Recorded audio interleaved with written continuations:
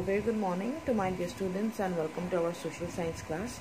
So today we are going to start with a new topic, that is inequality and discrimination, and also on the topic of being discriminated against. So let's begin our class with this topic. Thank you. Have a nice day and God bless you. A very good morning to my dear students and welcome to our social science class. So far we have come across a new word, that is stereotype, and which means fixing people into one image or a pattern, right? So we came across a very good example of boys and girls, how boys are expected to behave and how girls are expected to behave. We have clarify some of the statement, like girls are emotional, boys do not cry, girls are good at cooking, boys are good at sports, or some statement which are given in the example, in the activity. We have actually distributed them on basis of the gender, that is boys and girls. But what happened, stereotypes are created in such a way, but nowadays everything has changed. A girls is not only good at cooking but also in other activities. That's why creating stereotypes will create drawbacks and also some hurdles in life, which will actually not allow individual to prosper in his or her field. And even nowadays boys are good at dancing, boys are good at cooking. Even our famous chef Sanjeev Kapoor, even he is a male but he is good at cooking. So this is how people are breaking the stereotypes. So today we are going to start with a new chapter, a new topic that is inequality and discrimination. So discrimination means what? Differentiating, right? Separation, discrimination, inequality, everything are very negative words which are not to be used and implied in other people. So discrimination happens when people act on prejudice or stereotypes. So when you discriminate between rich and poor, when you stereotype a group as rich and another as poor, you tend to discriminate the rich from poor. Hence you will behave in a different way with both of the group, differently with the rich one and differently with the poor group. Okay, so this is how discrimination is created from stereotypes. Stereotype comes first, after that comes the word discrimination. You first of all fix them, and after that you start discriminating them in terms of your behavior. So if you do something to put other people down, if you stop them from taking part in certain activities and taking up jobs, or stop them from living in certain neighborhood, prevent them from taking water from the same well or hand pump, or not allow them to drink tea in the same cups or glasses as others, you are discriminating against them. So we have come across one more word known as Dalit, right? The untouchables. If we start stereotyping Dalits as the lower caste and think them as a stingy, dirty people of the society, we will show such kind of behavior, which comes under discriminating behavior against the other groups. If we are behaving in such way with a very low caste person, then we are discriminating against them, okay, by stopping them from taking a job. Even though if a lower caste person, even a poor person, can be a literate one, can get a job, but if you don't choose a person on basis of the educational qualification, rather you choose them on the basis of the class or caste, then that's how we tend to discriminate people. Okay, so discrimination can take place because of several reasons. So these are the reasons. Already there was a story of Samir Ek and Samir Do. You remember, I guess, how Samir Ek and Samir Do were different, although their names were same, but they belong from different caste, and also they were having different languages.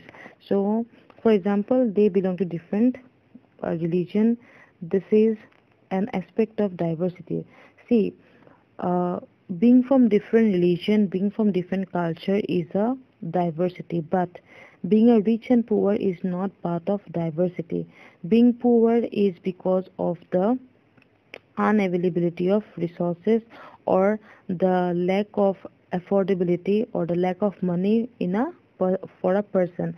For example, being different religion is diversity, being from different class is diversity, but being rich and poor is not does not come under diversity, because diversity does not encourage the situation of rich and poor.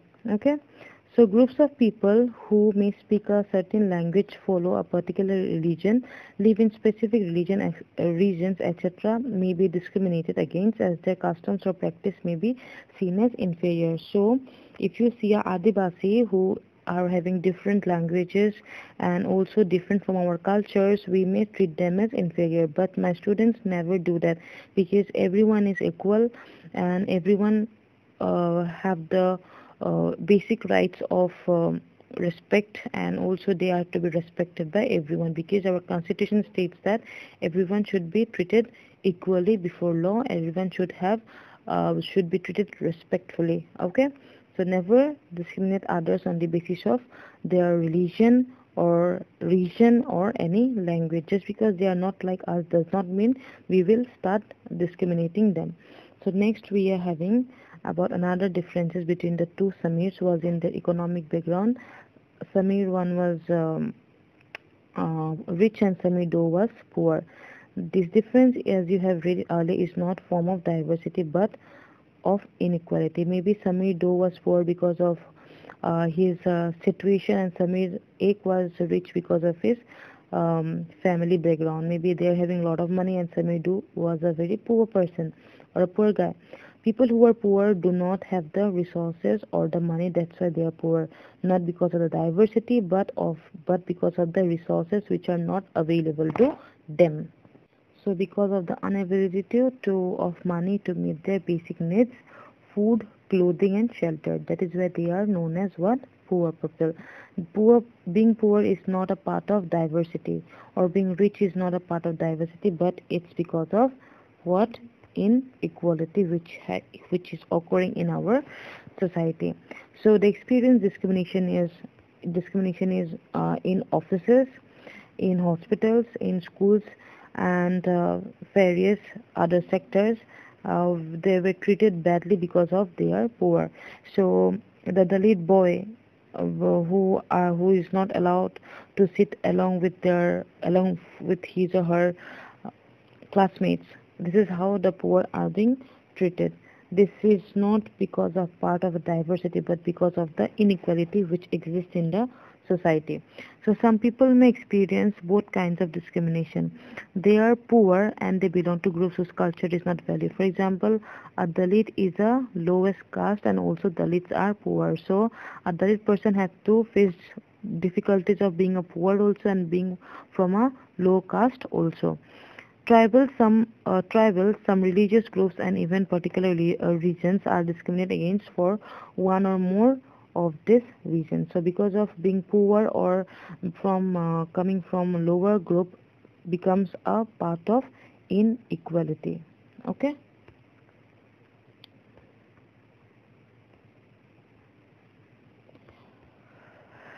In the following section, we will look at how a famous Indian was discriminated against. This will help us to understand the way in which caste was used to discriminate against a large number of people. So the next topic that we are going to discuss is on being discriminated against. So here we will learn about what or who are the categories of people who are against or who are discriminated mostly, right? So what happened, people are also discriminated against the occupation they do. Let us see here. People are engaged in different kinds of work like teaching, carpentry, pottery, weaving, fishing, farming to earn livelihood.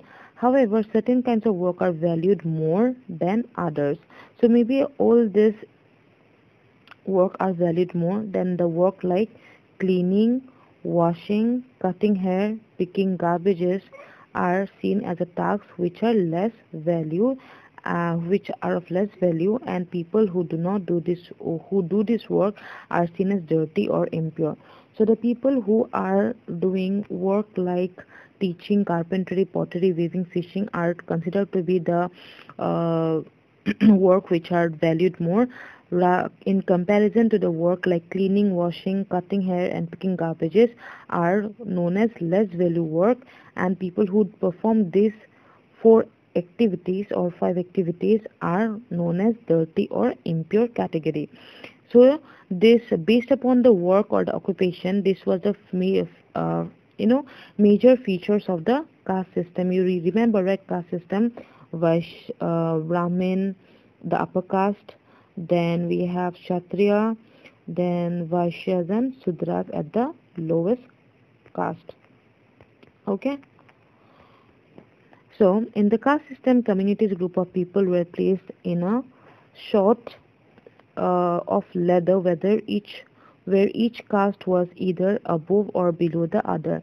So Brahmin falls in the upper caste, comes Kshatriya, then Vaishyas, then Shudras. So Vaishyas are above Shudra, and the Vaishyas are below Kshatriya, Kshatriyas are below Brahmins, and also Kshatriyas are above Vaishyas. So maybe each one of the class are sometime greater than the other or below than the other. So those who place themselves at the top of this ladder call themselves as upper caste. So caste and saw themselves as superior caste. So people who kept them in the upper caste called them as superior, like the Brahmins, and the people who were located at the bottom of the ladder were known as the untouchables or the unworthy class. So caste rules which were set which did not allow so-called untouchables to take on work other than what they were meant to do. So for example, they were only asked to pick garbages and remove dead animals from the village. So these were the work which were considered to be unworthy and valueless work, and these work are mostly done by untouchables or the Sudras. But they were not allowed to enter the homes of the upper caste or take water from the village well or even enter temples. Their children could not sit next to children of other caste in school. Thus, upper caste acted in ways which did not give so-called untouchables the same right as they enjoy. So these were the discrimination faced by the lower caste. They were only allowed to do dirty jobs, but they were not allowed to take water from the village well, which were used by the other caste like Brahmin, Kshatriya and Vaishyas. They were not allowed to enter into temples because the Brahman, Kshatriya and Vaishyas go there, and the children also were not allowed to sit along with the other students because they were not from the same caste. So these were the discrimination which were faced by the untouchables without enjoying the same level of rights like others. And this is an important term for Dalit. Let us know what does Dalit mean. So as I was saying, Dalit or the untouchable, let us know what is Dalit. So Dalit is a term that people belong to so-called lower caste use to address themselves. They prefer the word to untouchable. Dalit means those who have been broken. This word, according to Dalit, shows how social prejudice and discrimination have broken the Dalit people. The government referred to this group of people as SCs. You might remember that we have got 3 important reservations like ST, SCs and OBCs, and many other reservations are there. So SCs are the people who are considered to be poor or dirty people at that era. They were known as untouchables, and hence because of a particular person which we will study about him, Dr. B.R. Ambedkar, he fought for his own community. He also belonged from Dalit community, and he gave this name as scheduled caste. And also there is a reservations for scheduled caste in government jobs and also government sectors.